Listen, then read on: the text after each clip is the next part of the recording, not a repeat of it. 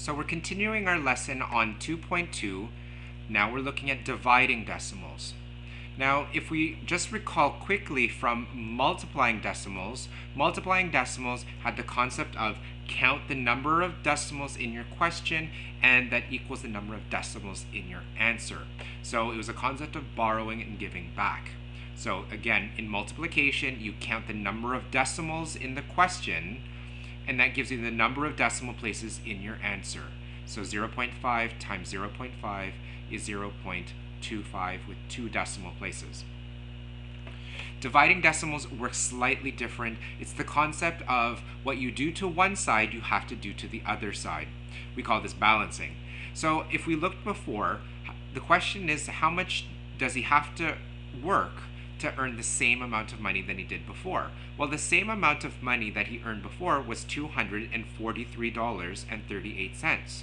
But this time, instead of making $8.25 an hour, he's now earned a little bit more. So we want to know how many hours does he have to work if he was being paid $8.60 an hour. So what we need to do is we divide his total pay divided by this new rate, and we figure out how many hours does he have to work to get that same rate. Now, we can't do the concept of borrowing and giving back because we have a division, and that means we can't really give back after the division. But what we need to do is we balance out the top and we balance out the bottom. The way that we do that is we make them whole numbers and we need to divide. Well, the one that's most important is this one, the divisor, because that's the one that we're going to divide by, and it's hard to divide by a decimal place. So we need to move this decimal by 2 places. So we move this one 2 places, but what we do to the bottom, we have to do to the top.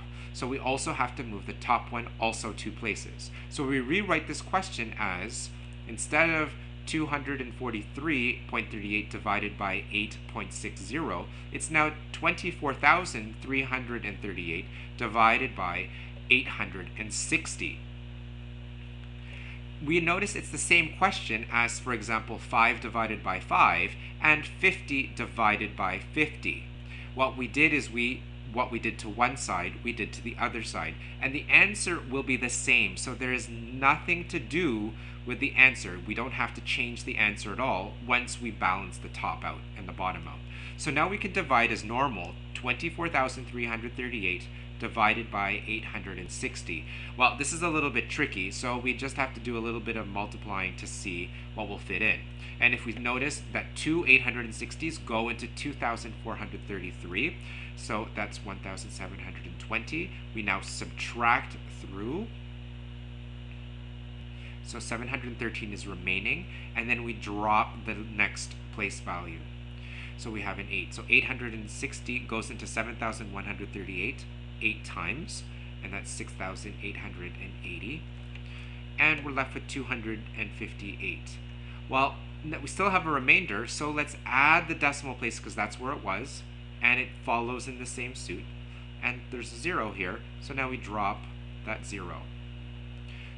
860 goes into 2,583 times, so 3 times that equals 2,580, and I am finished. That means that Costas must work 28.3 hours to get the same pay. So let's just check our work to see if that makes sense. 28.3 hours times $8.6 per hour. Hours cancel out, and if we use the calculator, that gives $243.38. Notice 1 decimal place in the question, 2 decimal places in the question give 2 decimal places in the answer. So that was decimal division.